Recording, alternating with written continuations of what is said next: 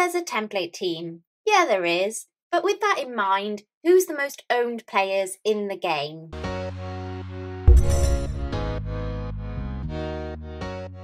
Hi guys, I'm Lynn and welcome back to the home of FPL videos. In today's video, we'll take a look at the 15 most owned players in FPL since the opening of the game, to help you consider who everyone is looking at for their teams this early on in pre-season. This will give you a good judge on where everyone is putting their early money and help you with those all-important drafts. Before I get going though, I'm hoping to reach 5,000 subs before the start of the season, so if you could, please smash the sub button. Thanks, Nimfam. Oh, and just a quick note, all ownership percentages were correct at the time of recording this, so don't come at me. Okay, let's see who everyone is plumping for early on in the FPL game. Martinez has taken the early lead as the most owned goalkeeper in the game, with 38% of FPL managers jumping abroad. The Aston Villa man was the highest scoring goalkeeper last season with 186 points from 142 saves in 3,420 minutes.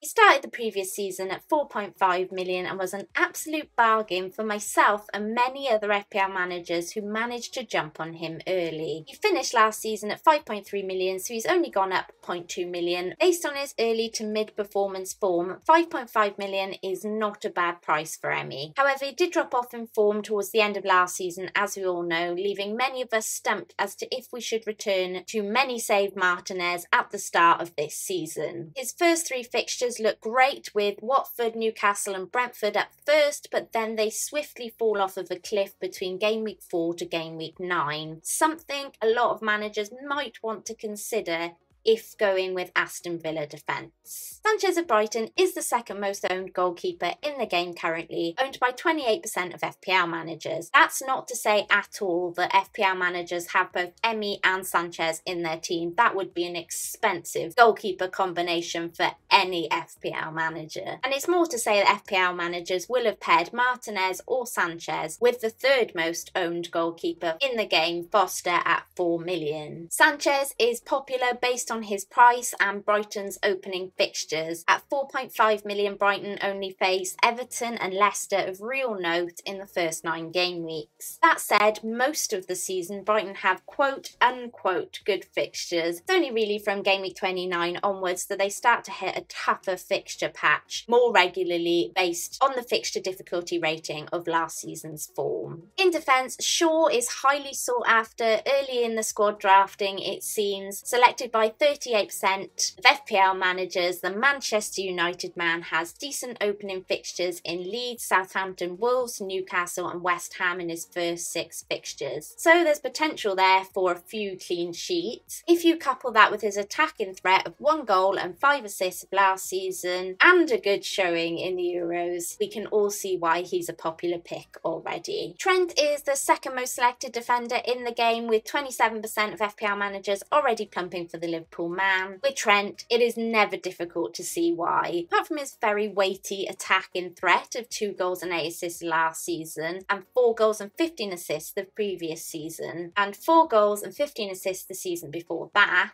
If we couple this with Liverpool's opening fixtures looking pretty tasty, with only Chelsea looking a snag in their otherwise glorious run of first 6 games, who wouldn't want to plump for a defender that could deliver us clean sheets and attacking threat, even if he is going to set us back a midfielder fee of 7.5 million. Digne has been selected because of Everton's great opening fixtures and his attacking threat. Last season, Digne got 9 assists and finished the season at 6.2 million. This season, he's a bargain at 5.5 million. We'll have to see how Benitez plays him, but a defender that doesn't face any of the traditional top 6 in his first 6 fixtures, with a chance of a clean sheet and attacking threat, it's easy to see why he's selected by 23% of FPL managers already. Fana was a player that caught a lot of FPL managers' attention last season, full of promise and attack. At 4.5 million, this has got FPL managers excited for the youngster yet again heading into this season. He did only post 1 assist to his name last season in 2,260 minutes, but as I say, it's the cheap price, potential and Leicester's fairly inviting fixtures, with only Man City in their first opening 6 of any note, that has 27% of FPL managers excited enough to put Fofana in their teams already. Manchester City have slightly trickier fixtures than some of the other most owned defenders we're looking at today. However, it's the calibre of Manchester City's defence that keeps FPL managers coming back for more. At 25% owned, FPL managers are banking on City leading the clean sheets table again, like they did in the previous season with 19 clean sheets. They may also be hoping for the odd attack with Diaz, as he did put away 1 goal and 1 assist and has looked fairly lively in attack at the Euros. It may also be noteworthy that of City's defenders last season, Diaz seemed one of the least likely candidates to be rotated, which might be why 6 million isn't bothering FPL managers during their early tinkering. Moving into midfield, and Salah is a mainstay in most FPL teams. It takes a brave person to go without the Egyptian king, though it has been done, and the game has been won on exactly that strategy, believe it or not. However, let's not beat around the bush. He will always be so heavily owned that if he does something,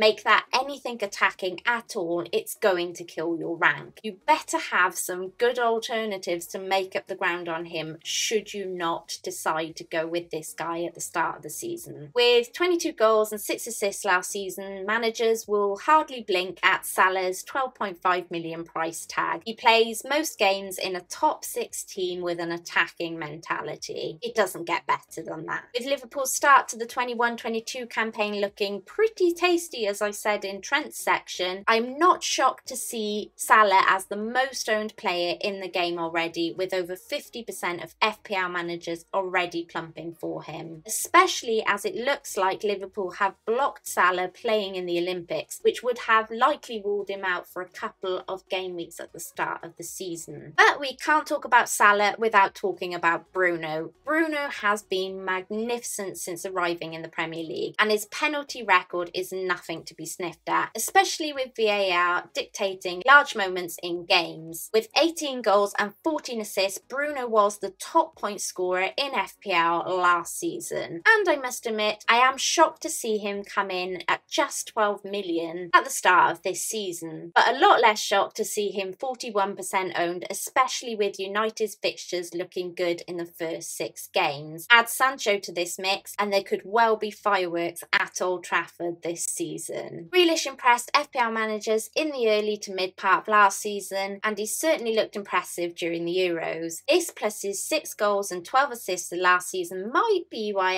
FPL managers are taking the dive in on Jack so early already. 8 million feels pricey to me. It's a jump from his 7 million at the start of last season, but it could prove to be worth it wherever this young talent ends up next season. 37% of FPL managers certainly think so. Rafinha, one of the standouts for me last season. The way this guy attacks is just something else. Placed in a "we'll score one more than you" league side, he has lashings of potential for our FPL teams. With 6 goals and 10 assists in 2,358 minutes, that's some going. I can see why 25% of FPL managers are ignoring the fixtures Leeds have been dealt at the start of the season based on this guy's tasty 6.5 million price tag and his explosive form. Mount came in as a bit of a shock for me as being the 5th highest owned midfielder with 6 goals and 7 assists last season. I'm shocked to see FPL managers forking out the extra million over somebody like Rafinha. That said, Chelsea could well be the underdogs in the title race this coming season. They had a very strong finish to the end of the campaign last season, and this is obviously fresh in the minds of 21% of FPL managers. 7.5 million wouldn't be much at all for the talent that is Mason Mount, especially in a firing Chelsea side. Up front, the newly promoted Ivan Toney leads the charge as the most owned forward in the game, with 36% of FPL managers placing their early trust in the Championship's record goal scorer of last season. This is rare. There aren't many times where a lot of FPL managers stick their neck out on a newcomer so early early on without seeing how they'll settle into the game, except for Werner last season, and we all know that didn't seem to go so well. You'd think that might have put a few managers off doing so all over again. However, Ivan's 31 goals and 10 assists of last season, and more importantly his bargain price at just 6.5 million, has us all flocking to the Brentford man in the hope that we've discovered the next Bamford. Watkins was another Aston Villa player that took FPL by storm last season, coming fourth for the most forward points with 168. This included 14 goals and 9 assists. Aston Villa have 3 lovely opening fixtures of Watford, Newcastle and Brentford. Granted, we can't know how well the 2 promoted sides will be defensively yet in the Premier League, but a poacher like Watkins in front of goal with a backup from the newly signed Buendia could just see Watkins starting the season how he finished it. 34% of FPL managers are willing to put their trust in just that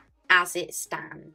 As mentioned with Digne, Everton have great opening fixtures. It's not hard to see them while Calvert-Lewin takes our 3rd and final spot for the most owned forward in the game early this pre-season. He's Everton's star striker with 16 goals and 6 assists last season in 2,871 minutes played. He's taken a 0.5 million price hike since the start of last season, and his teammate Richarlison will likely miss the start of the season due to his participation in the Olympics, which could have a bit of an impact on Calvert-Lewin's returns. But that doesn't seem to have bothered 28% of FPL managers, who are happy to pay up for the 8 million striker with seemingly the best opening fixtures of the start of the new season. Here's what the most selected team looks like with FPL rules and budget based on the fabulous Fantasy Football Fix algorithm. You can sign up with my new code in the description below. So that's it, you guys, an early look at the most owned players this season with an idea of how the template is starting to shape up. Please let me know what you guys think in the comments below. What's your initial thoughts? How many of these do you own? And please let me know if there's any particular content you'd love to see me making in this pre-season. Feel free to check out the sponsors of this video, fantasyfootballfix.com, for the chance to get 65% discount on Fix Premium plus a free strategy guide for the new season. Then check out my affiliate link in the description below. And please, if you've enjoyed this content, don't forget to like, subscribe and hit that notification bell. Let's try and reach that 5k before the start of the season. Until next time, Lynn out.